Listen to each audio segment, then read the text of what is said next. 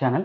இன்னைக்கு நம்ம இந்த செக்ஷன்ல என்ன பார்க்க போறோம் அப்படின்னு பார்த்தீங்கன்னா, previous year GT கான்செப்டோட mathematics question தான் பார்க்க போறோம். சரியா? எஸ்எஸ்சியில் ப்ரீவியஸ் இயர்ல நடந்த மேத்தமெட்டிக்ஸ் கொஸ்டின் தான் பார்க்க போறோம். சரியா? ஜிடி கான்செப்ட்ல நடந்த மேத்தமெட்டிக்ஸ் கொஸ்டின்ஸ் தான் நம்ம இந்த வீடியோவில் பார்க்க போறோம். சரிங்களா?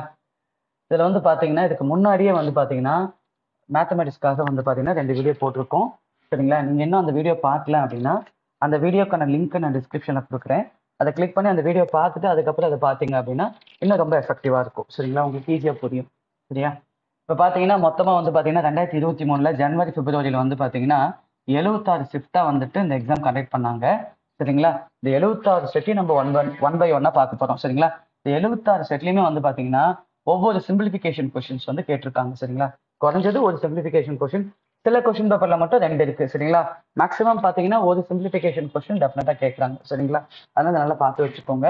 நம்ம சிம்பிளிஃபிகேஷன் எப்போ சால்வ் பண்ணும்போதும் நம்ம என்னதோட ஃபாலோ பண்ணி போடுவோம், பேஸ் பண்ணி போடுவோம் அப்படின்னு பார்த்தீங்கன்னா போர்ட்மஸ். சரிங்களா?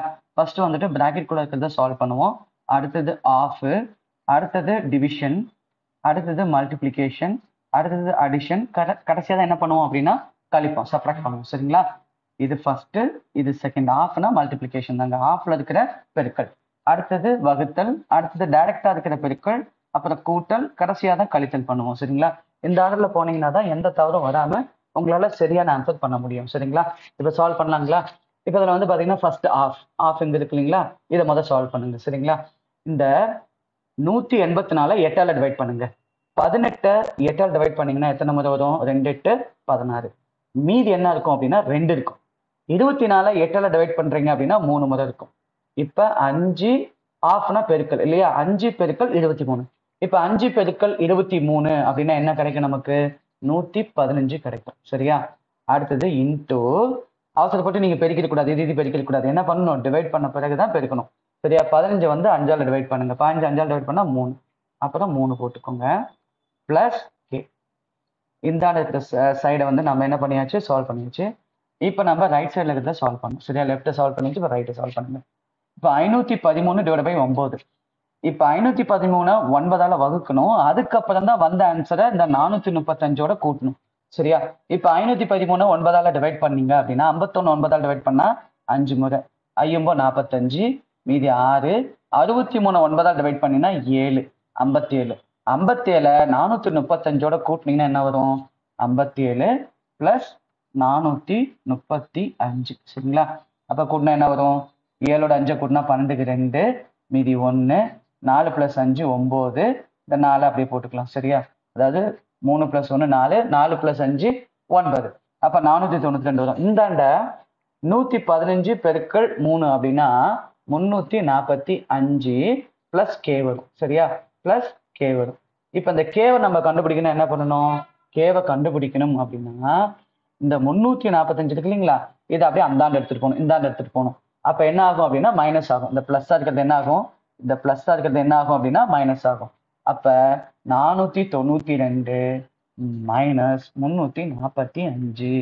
அப்ப கேக்கான ஆன்சர் என்ன அப்படின்னு பாத்தீங்கன்னா 12ல 5 போச்சுன்னா 2 தான் இருக்கு, ஒன்னு இங்க இருந்து கடன் வாங்குவீங்க. சரியா? 12ல 5 போச்சுன்னா 7. சரிங்களா? இங்க 8 தான் இருக்கும். 8ல 4 போச்சுன்னா 4. அப்புறம் 4ல 3 போச்சுன்னா 1. அப்ப இந்த கொஸ்டினுக்கான ஆன்சர் என்ன அப்படின்னா 147. சரியா? 147 தான் இந்த கொஸ்டினுக்கான ஆன்சர். சரிங்களா? நம்ம நெக்ஸ்ட் கொஸ்டின் பார்க்கலாங்களா? நெக்ஸ்ட் கொஸ்டின் பாருங்க. In an election between two candidates, 80% of the voters cast their votes, out of which 5% of votes were declared invalid. A candidate got 285,000 votes, which was 75% of the total valid votes. The total number of voters enrolled for that election was. சரியா? மொத்தமா வந்து பாத்தீங்கன்னா 100% போடுறதுல 80% பேர், 80% தான், 100 பேர் பதிவு பண்ணிருக்காங்க, 80% பேர் தான் ஓட்டு போட்டிருக்காங்க. அதுல 5% வந்துட்டு இன்வேலிட் ஆச்சு. அப்ப 76% தான் வந்திருக்கும். எப்படி 80ல 5 கழிச்சா 76 வரும்னா 80ல இருந்து நீங்க டைரக்டா 5 கழிக்க கூடாது. சரி, 80ல இருந்து 5% கண்டுபிடிச்சு கழிக்கணும். சரியா? அப்ப 5% வந்துட்டு 80க்கு என்ன அப்படின்னு பாத்தீங்கன்னு வச்சுக்கோங்க, என்ன வரும்? 10% 8 வரும், 5% 4 வரும். அப்ப 80ல இருந்து, சரியா, 80ல இருந்து நீங்க 4 கழிச்சிங்கன்னு வச்சுக்கோங்களேன், என்ன வரும்? 76 வரும். சரியா? இதுதான் என்ன அப்படின்னா வேலிட் ஓட். சரியா? இப்ப நம்ம என்ன பண்ணணும் அப்படின்னா இந்த 75% ஓட்டை வந்துட்டு அவங்க 2,85,000 கொடுத்துருக்காங்கல்ல, அப்ப 100% கண்டுபிடிச்சீங்கன்னா நமக்கு இந்த 76% வந்துட்டு கிடைச்சிடும். சரியா? ஏன்னா ஒரு விழுந்த ஓட்டுல தான் என்ன எடுத்திருக்காரு, 2,85,000 எடுத்திருக்காரு. சரியா? அப்ப நம்ம என்ன பண்ணணும், 2,85,000 அப்படிங்கிறது நீங்க 75% ஓட்டா எடுத்துக்கிட்டு 100% ஓட்டு என்னன்னு கண்டுபிடிச்சீங்கன்னா நமக்கு விழுந்த 76% வேலிட் ஓட்டு என்னங்கிறத சொல்லிடலாம். இப்ப இந்த 100ஐயும் இந்த 75ஐயும் 25ல அடிச்சீங்கன்னா இது 4 25 100, இது 3 25 100. சரியா? இந்த 2,85,000 3ஆல கேன்சல் பண்ணீங்கன்னா என்ன வரும், 28ல 3 9 முறை, 9 3 27 மீதி 1, 15ல 3 வந்துட்டு எத்தனை முறை, 5 முறை. இந்த 0 0 0 அப்படி போட்டுக்கோங்க. சரியா? இப்ப என்ன வந்துச்சு நமக்கு 95,000.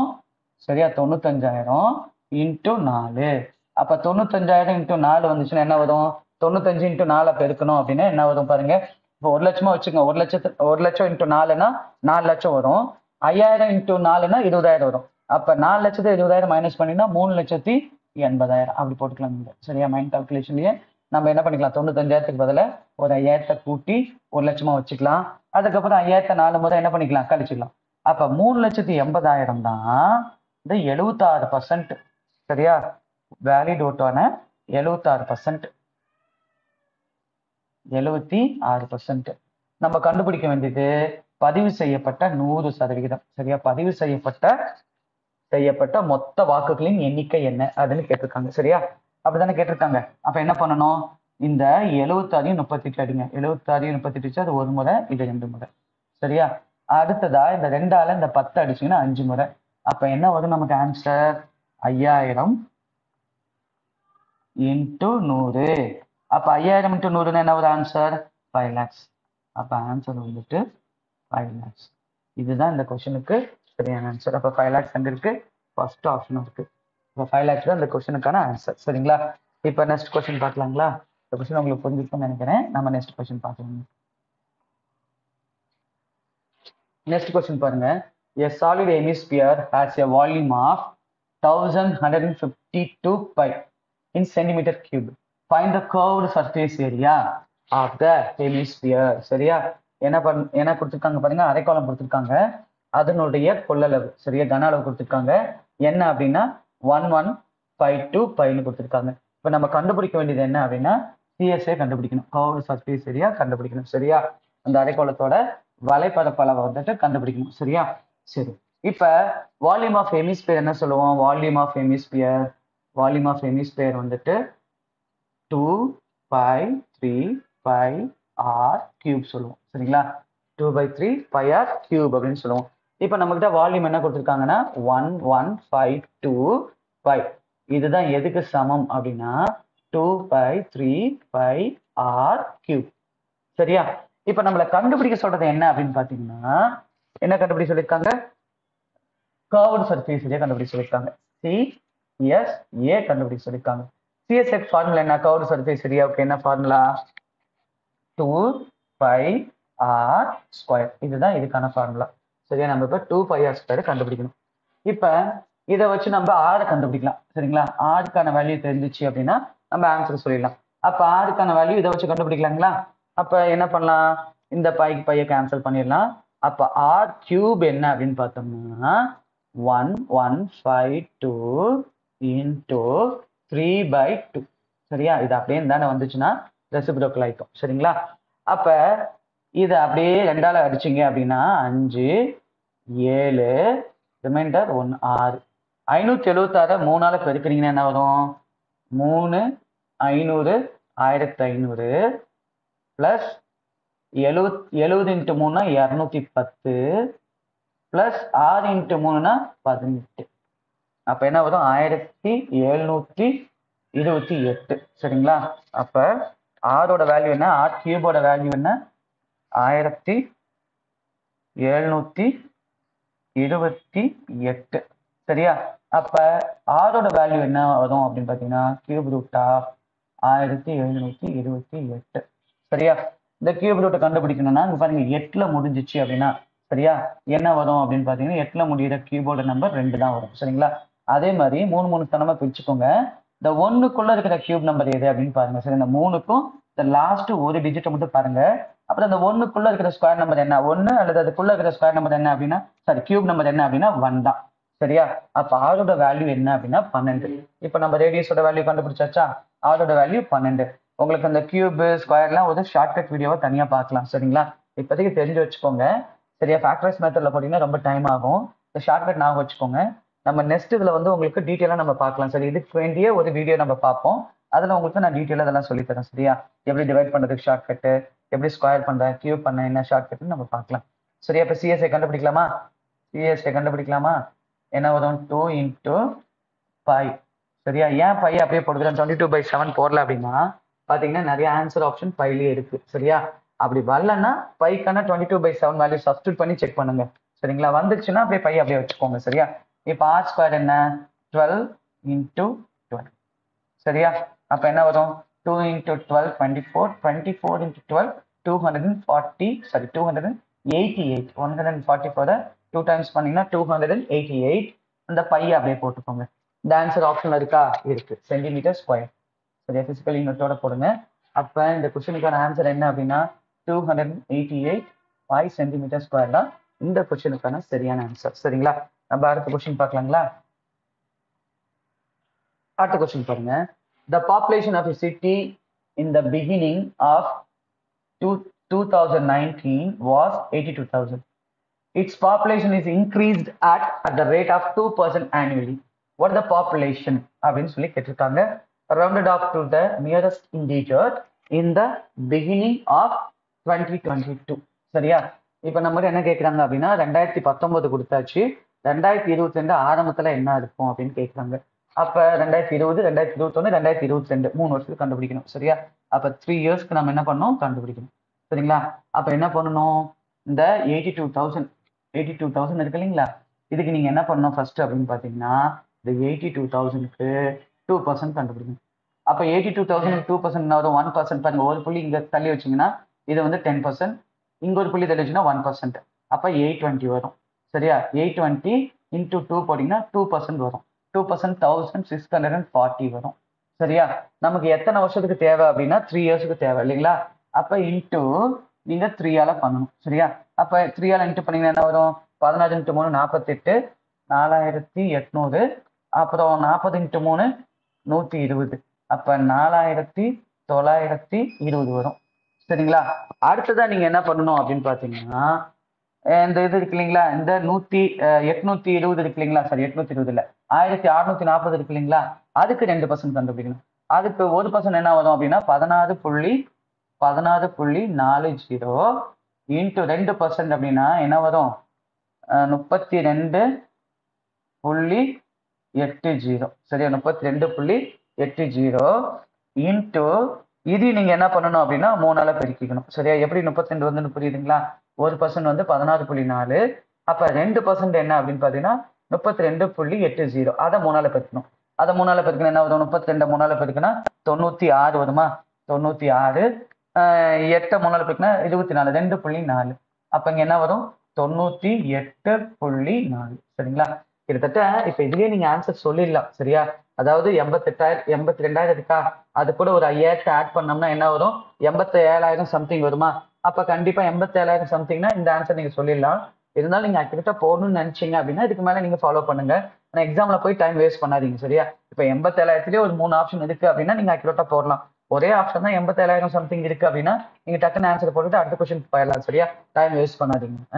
இப்ப நான் உங்களுக்கு தெளிவா புரியணுமேனு இது மாதிரி போட்டு பண்ணிக்கிறேன். சரிங்களா? அடுத்தது என்ன பண்ணணும் அப்படின்னா இந்த 32 இருக்குல்ல, 32.80க்கு நீங்க என்ன பண்ணணும் அப்படின்னா 2% கண்டுபிடிக்கணும். சரியா? 2% கண்டுபிடிக்கணும். சரியா? 2% கண்டுபிடிக்கலாங்களா? 2% என்ன வரும்? 1% வந்துட்டு 3.28. அப்ப 2% என்ன வரும்? 2 இல்ல 1% 3.28 இல்ல 0.328. ஏன்னா 2 சம் தள்ளி வைக்கணும் இல்லையா? இன்ட்டு 2 போட்டீங்கன்னா என்ன வரும்? 0.328. அப்ப 0.328 போட்டீங்கன்னா நமக்கு என்ன கிடைக்கும்? 8 இங்க 4 இங்க 6. சரிங்களா? இது என்ன பண்ணணும்? நீங்க அதை அப்படியே போய் ஆட் பண்ணிக்கணும். அப்படியே ஆட் பண்ண என்ன வரும்? 0.648. சரிங்களா? இதை அப்படியே ஆட் பண்ணீங்கன்னா இதை அப்படியே பண்ணிக்கலாம். 1 கேரி ஃபார்வர்ட் பண்ணீங்கன்னா 9. இங்க என்ன வரும்? 11க்கு 1. சரிங்களா? 11க்கு 1 மீதி 1. சரியா? 10க்கு 0. இங்க 10க்கு 0னா இங்க 1 5. சரியா? இதை வந்து நீங்க என்ன பண்ணணும் அப்படின்னா இந்த 82 கூட்டணும். அப்ப 82,000 சரியா? இதெல்லாம் தேவையில்லை. ஏன்னா அவங்களே என்ன சொல்லிட்டாங்க பாருங்க, நியரஸ்ட் இன்டிஜரை ரவுண்ட் பண்ணிக்கோங்கன்னு சொல்லிட்டாங்க. சரியா? அப்ப அது 10 வரும். அதை 1 நான் இங்க போட்டுறேன். இதெல்லாம் நீங்க கண்டுபிடிக்கணும்னு அவசியம் இல்லை. அதனால தான் என்ன சொன்னேன் அப்படின்னா, உங்களுக்கு 2வது ஸ்டெப் அல்லது ஃபர்ஸ்ட் ஸ்டெப்லயே 87,000 சம்திங் வருதா, அப்ப நீங்க இந்த ஆன்சரை போட்டு போயிடலாம். சரியா? அக்யூரேட்டா போடணுங்கிற அவசியம் இல்லை. ஒரு 3-4 ஆப்ஷன் அதே மாதிரியே இருக்கு அப்படிங்கும் போது வேணா நீங்க அக்யூரேட்டா போட்டு ட்ரை பண்ணுங்க. சரியா? அப்ப நீங்க கொஞ்சம் டைம் ஸ்பெண்ட் பண்ணலாம். தேவையில்லாத இடத்துல டைம் வேஸ்ட் பண்ண வேண்டாம். சரிங்களா? இப்ப பாருங்க, இதை அப்படியே ஆட் பண்ணுங்க. என்ன வரும்? 5019. அப்ப இதை ஆட் பண்ணீங்க அப்படின்னா 87,019. அப்ப 87,019ங்கிறது இதுதான் ஆன்சர். சரிங்களா? இது உங்களுக்கு புரிஞ்சிருக்கும்னு நினைக்கிறேன். நம்ம அடுத்த கொஸ்டின் பார்க்கலாம். அடுத்த கொஸ்டின் பாருங்க. அடுத்த கொஸ்டின் பாருங்க. என்ன சொல்லியிருக்காங்க அப்படின்னா, Sholok drives the first 140 kilometer in 3 hours and next 180 kilometer in 5 hours. What is his average speed in kilometer per hour for the entire trip அப்படின்னு கேட்டிருக்காங்க. சரியா? அதாவது ஒருத்தர் வந்துட்டு 140 கிலோமீட்டர் தூரத்தை 3 மணி நேரத்திலையும் அடுத்த 180 கிலோமீட்டர் தூரத்தை 5 மணி நேரத்திலையும் கடக்கிறார் அப்படின்னா அவர் வந்துட்டு முழுமையா போன என்டையர் ட்ரிப்புக்கும் போன சராசரி வேகம் என்னன்னு கேட்கிறாங்க. அப்ப ஆவரேஜ் ஸ்பீடு கண்டுபிடிக்கணும்னா நம்ம என்ன பண்ணணும் தெரியுமா? டோட்டல் டிஸ்டன்ஸ், மொத்த தூரம், total distance divided by total time taken. சரியா? டோட்டல் டைம், மொத்த கடந்த தூரம் கீழே என்ன பண்ணோம்? டைமால் டிவைட் பண்ணோம். சரியா? மொத்தமா எவ்வளவு? 140 பிளஸ் 180 டிவைடட் பை 3 பிளஸ் 5. சரியா? அப்ப என்ன வரும்? 320 பை 8.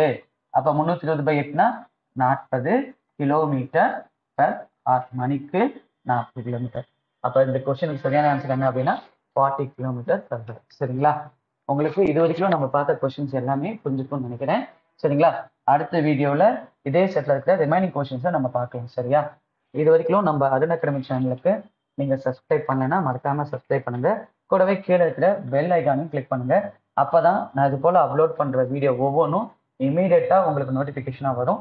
நீங்களும் தவறாமல் உங்களை அப்டேட் பண்ணிக்க முடியும். தேங்க்யூ ஃபார் வாட்சிங் அருண் அகாடமி சேனல்.